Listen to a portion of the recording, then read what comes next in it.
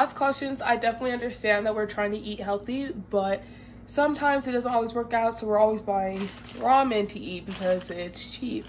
Well, I'm going to show you a recipe how to make ramen a little bit healthier, but also still save money. This recipe is 1 package of ramen noodles. The recipe calls for a half of a green cabbage head and half of a red cabbage head, and then you can throw in carrots if you want. But I went ahead and bought this pre-chopped up coleslaw packaging just to save time, and it was cheaper to buy all this pre-chopped than to go ahead and buy all the ingredients separately. You'll also need distilled white vinegar, vegetable oil, and white granulated sugar. Spoon, half a cup, a pot of boiling water for your ramen, and a bowl to mix the other ingredients in. What you want is to take it and have it go from this hard to about this soft. Depends on who you are. I just kind of went a little bit, not super rough where it was all just crumbs, but enough to be still pretty long noodles. Your ramen noodles go from this hard to about this soft. Just super flimsy. It doesn't really need to be all the way crushed to dust, but enough to fit in the pot. Is to get a pot of boiling water, and as it sits on the stove waiting to boil, grab your ramen noodles and crush it up. As we wait for the water to boil, grab your pre-chopped up coleslaw, or if you went ahead and bought the heads and the carrots and you already chopped them up, put them in a bowl.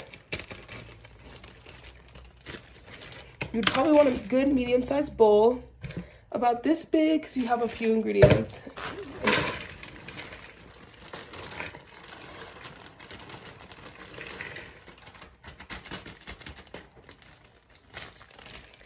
Not to mention, you probably want another bowl, and you want to keep this package with you, as it's also going to be added into. What you're going to do is take your package of ramen, the chicken flavoring, that is what I got, add it into a bowl. Then you're going to take your half cup of vegetable oil and add it in. The boiling water, and that's going to sit and cook. Now you're going to have 3 tablespoons of sugar. It's 1. Here's your second. And your third. Now there's already 1 teaspoon or tablespoon of white vinegar in it, so we're gonna add in 2 more, and then we're gonna whisk it together. So now we have all our ingredients added together, and so we're just gonna whisk it.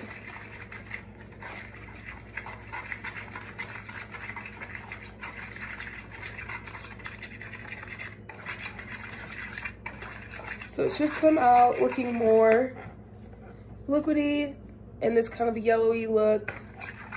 Make sure everything is whisked together. Your sugar, your packet, with the oil and the vinegar.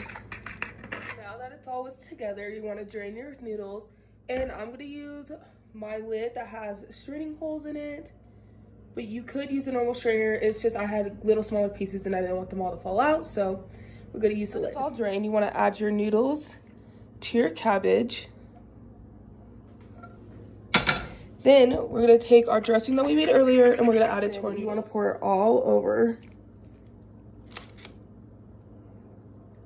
your mixture and then mix it together. Your whole dish will look like this. And this is how you can make your ramen a little bit healthier.